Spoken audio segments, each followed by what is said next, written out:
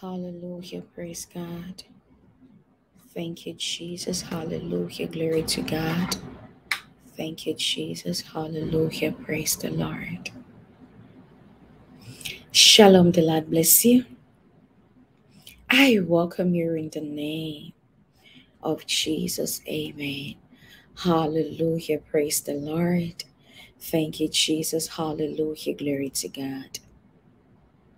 Please, if you're seeing me for your very first time, my name is Ethel Betangba, and this is Prayer and the Prophetic with Pastor Ethel. You are very much welcome in the mighty name of Jesus. Amen. Hallelujah. Praise the Lord. Thank you, Jesus. Hallelujah. Glory to God. The title of this prophetic word says, This woman hit her hand on her chest and said, You will never. Ah, Himano Shatalabasiata. The title of this prophetic word says, This woman hit her hand on her chest. Ah, and said, You will never. You know, I'm shouting because I know what this means. I'm shouting because oh Jesus. I know the magnitude of what I'm about to say right now. Yeah. And I'm going to explain what the never is to you. And this will be a great confirmation to you. It's it will make you begin to understand. It will it will make you not take life so simple. One thing you must do is you must take life very serious. I say it again. One thing you must do is you must take life very, very serious. Now, let me start by saying this. Words are seeds. And whatever seed that you plant will always come out into a harvest. Even if some die, not every seed will die. So I say it again, words are seed. So that is why the Bible says, whatsoever a man soweth, he shall reap it. What you sow is what you will reap. Every word that comes out of a man's mouth will either make the man or break the man. I say it again.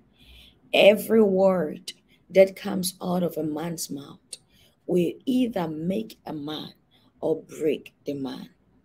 It takes great courage. It takes prayers. It takes the grace of God for a word to be spoken over you. And that word is negative and you still succeed. I'm an example. You know, I'm one of the people who is too real here. I'll tell you the truth. Growing up, I did not have a good relationship with my father.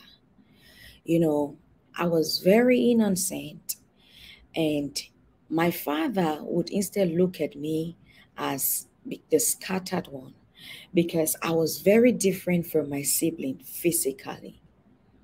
So, because I was very different from my siblings physically, I just had my own character. But in the character I had, I wasn't doing anything Now, it was rather the opposite. I was innocent, but my father thought that I wasn't. Rather, my siblings looked innocent and calm, but they were doing what I wasn't doing. That's the irony about it. So I had the mentality that my father hated me, because he would pick offense at the least thing I do. And so I could not even meet eyeball to eyeball with him. If my father is in the place, I don't go. If my father is in the sitting room, I'm in the room. If he's in the room, I'm in the sitting room. Once he's getting into the sitting room, I'm leaving. That's how I grew up. He was always insulting me. Now, insulting me with the mentality that he was afraid that I might fail. What is the failure? unwanted pregnancy and all that. Meanwhile, I did not even have a boyfriend. Meanwhile, I was avoiding a lot of things, you know, and all that. So it was just so different with me. One day, I was by the toilet. No, my father was by the toilet. I was inside the toilet. He did not know. So he was talking to my mother, and then he said, "This lady, Ethel, is going to suffer in the future. For what reason, I don't know." That wasn't a curse, but that was just his maybe imagination. Those were his words. When I stepped out of the toilet, he saw me. He felt so bad because he did not know I was listening. I left. I was always crying, feeling like my father hated me. Not until I decided I was going to succeed. I started praying and became a very hardworking lady. When I started all that, now my life began changing. When my life started to change, I know that someday he sat and he thought about all this. And I know that he should have been remorseful, even though he had never spoken to me about. But he's very proud of me. My father talks to everybody about me. I'm telling you. He speaks highly of me. I don't know for what reason he did that in the past, but it would have been maybe ignorance. It wasn't a curse, there was just words. But those words impacted me negatively and positively. Negatively because my mind was down. I felt belittled. Positively because I later on made up my mind to become very hardworking. Somebody you're watching me right now. A woman beat her hand on her chest and say you will never succeed. The woman hates you like hell. The woman does not even want to see you. The woman is so jealous of you. I'm speaking and you know what I'm saying. There is a word that has been spoken over you, and this word has been spoken by a woman. I decree and I declare over your life, this word will not prosper. This word will not manifest. Their plans will not succeed. In Jesus' mighty name. Amen.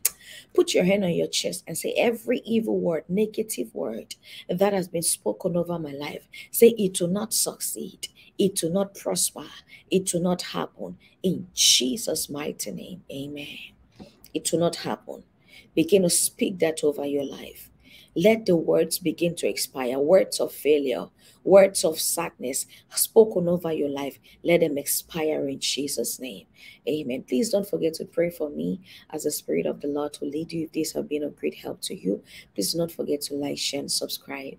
Welcome to the family. If you just subscribe now, may the Lord bless you, keep your cast his face to shine on you. May he be gracious to you, and may he give you peace. The shalom of the Lord, nothing missing, nothing broken. I love you so much. I do.